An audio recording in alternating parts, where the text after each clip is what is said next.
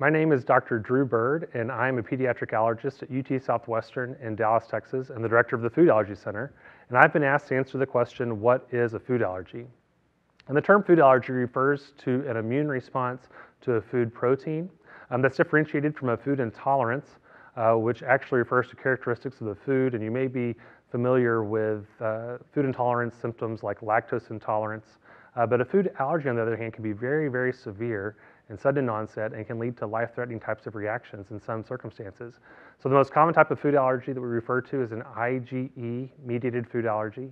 Those reactions are typically caused by 8 common foods or food groups. It can be caused by any food.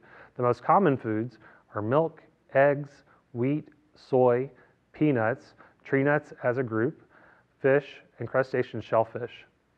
Symptoms of those reactions are immediate in onset, and they characteristically affect organ systems like the skin. You can have urticaria, you can have swelling. They can affect the respiratory system, so sneezing, copious mucus production from the nose, difficulty breathing, coughing, or wheezing may be symptoms. You can have GI symptoms like vomiting, abdominal cramping, diarrhea. Again, sudden onset, often accompanied by the other symptoms. And in rare circumstances, the reactions can be life-threatening and can cause hypotension or low blood pressure.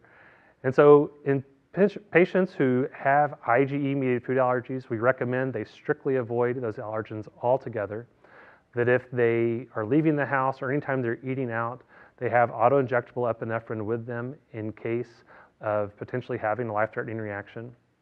And we know that these reactions can be because of the severity of the reaction and because of the difficulty in avoiding the foods very closely, that it can have a significant impact on the quality of life. And so it requires a lot of education, oftentimes working with dietitians to get our patients safe and working on the right diet to keep their child healthy and growing appropriately.